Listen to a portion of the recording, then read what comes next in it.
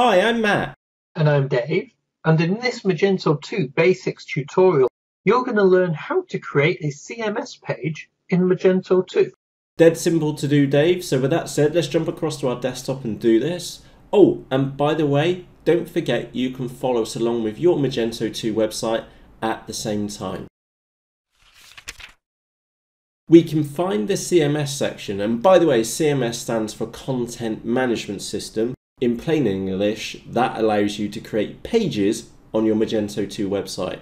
Is that a good explanation of that one, Dave? Yeah, I think that's a great explanation. That's exactly what it does. Yeah, CMS sounds scary, but you're just going to create pages which your customers can view on your Magento website. So with that said, on the left-hand menu, go and click on Content and then click on Pages. Now, Dave, Magento 2 out of the box comes with several pages by default. So you'll come with Error Not Found, the home page. You've got enable cookies and a privacy and cookie policy. A daft little note is that you will definitely want to go and update these so that they are applicable to you and your business. Oh, and there's an extra one in our store because we've created a test page which we're going to be using in a few moments' time. Now, Dave, for this tutorial, what we're going to do, we're going to create a page for our shipping information. So nice and easy example. And to do that, click on Add New Page in the top right hand corner. Now the page title, this is the title of the page which appears in your customer's web browser. So let's type in shipping. The URL key. Now Dave, that's the address which the customer would either type in or the link which you would then create, which customers can then find that page by. So we're going to keep that nice and simple and we're going to call that shipping. The store view, we're going to select all store views. And of course, if you've got multiple store views or multiple sites, then you can select or deselect them as appropriate. Obviously, we want this page to be enabled. Then from the left-hand side, click on content. And we're not actually going to fill out a content heading for this one, Dave. Instead, we've already been and prepared some content in the background, but you'll see the WYSIWYG, the what you see, what you get editor here. It does provide basic functionality for you. If I'm frankly honest, is that I'd be personally more inclined to enter the HTML or raw HTML in there. And of course, you can do that too by clicking on Show Hide Editor to enable or disable that. But for this tutorial, we've been and prepared a shipping page in here, so for faster and timed deliveries and also standard UK home delivery. Obviously, this is your Magento website. You would want to tweak any of these content on there as you see appropriate. You've got all the standard features available to you up here in the sync. And by the way, did you know they call that the sync, Dave? There's all the different tool options in there.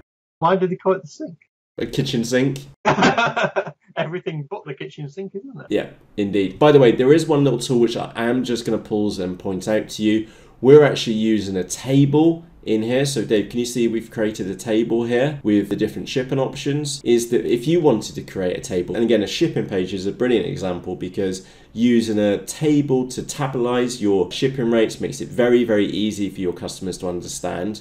The button which you're after is this one here on the left hand side. So I'm just going to move my mouse off that and just highlight that on the screen for you. So if you click on the pencil icon, then you can choose the number of columns and the number of rows. So a very simple one, maybe you've got 5 rows, and then click on insert. We've just been inserted a table, and then you could have UK shipping, for example, and then click into the other box, which admittedly that can be tricky at times getting in the right box. Can you use a tab? Would that help? I tried tab, but we're dealing with a web browser, so it tabbed to a different section. Good call though, Dave, good call. So tables really, really handy. That's the one feature which I'm going to point out for you. The next option on the left hand side is design. Now, I assume that you'll definitely want to change this from layout empty. And in here, we've got multiple options. Now, you'll probably want to choose 2 columns for the left hand bar or maybe 3 columns, depending upon the layout of your Magento website. We're going to choose 2 columns with left bar. Now there are advanced features in here. You can set different themes and custom layouts and also designs for specific dates. Personally, what I found, I've never really used that across any of the Magento sites. There is one other section which you'll want to be aware of is the meta description. In many ways, meta keywords are now dead. Saying that, there are web search engines like Yandex, for example, which use that. but Google only ever really looks for description, so you'll probably want to update a description in here as well. Once you've been and done that, click on Save Page at the top. And now, Dave, can you see that we've got a new page in here? We've got shipping. We've got the URL key of shipping. So in our case, it will be magento2.com/Magento and then shipping. That's how customers can get to that page. And of course, if you were creating custom links from another page, that's the URL key which you would use. We've got the layout in here as well. The store views which it's been applied to, its status being enabled. Now, Dave, we can actually go off and preview this page. And by the way, it's definitely worth doing this just before you go off and clear your caches out. On the right-hand side, if you click on Select and then click on Preview, is that you'll then be able to see a preview of your page. Now, Dave, we had a little hiccup a few minutes ago, didn't we? We did. We made everything disappear.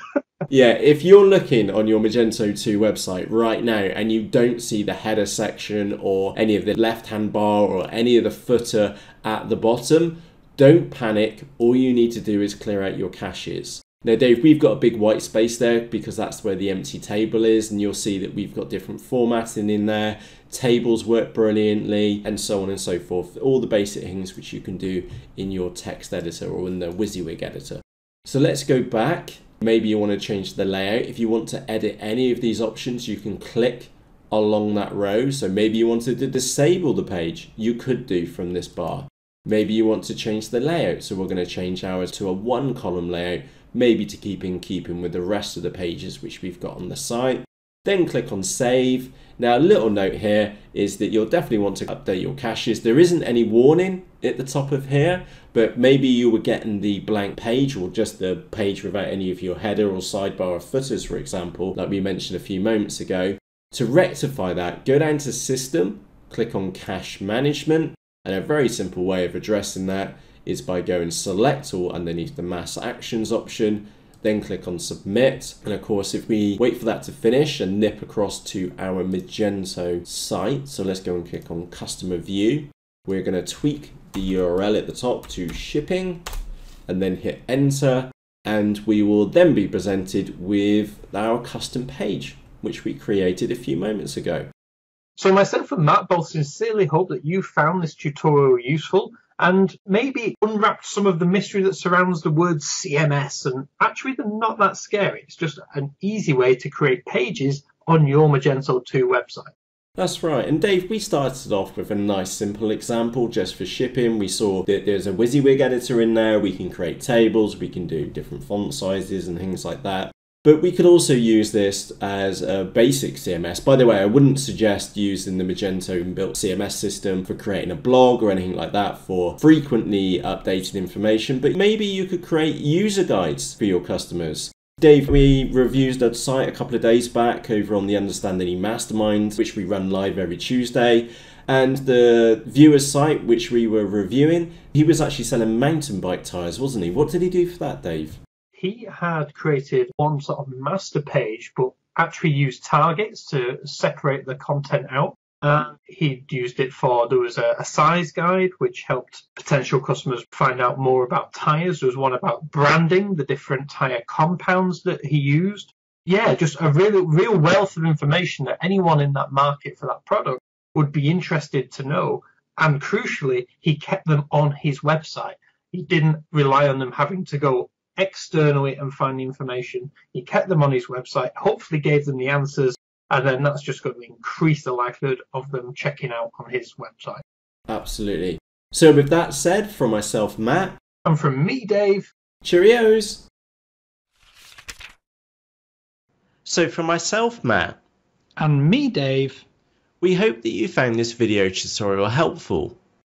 If you have, then let us know by leaving a thumbs up on this video below or subscribing to our YouTube channel. We believe to use Magento, you don't need a degree in Nerd, and we've created you over 300 step-by-step video tutorials at understandinge.com to help you. In these tutorials, you'll learn how to use Magento with no prior knowledge, how to build a fully responsive Magento website for just $99, which is about 65 quid. how you can use Magento to sell on eBay and Amazon with M2E Pro. And you'll be joined by over 6,000 fellow business owners just like you. And the best part is, it's free to join. So for myself, Matt, and me, Dave, we'll see you there. Cheerios!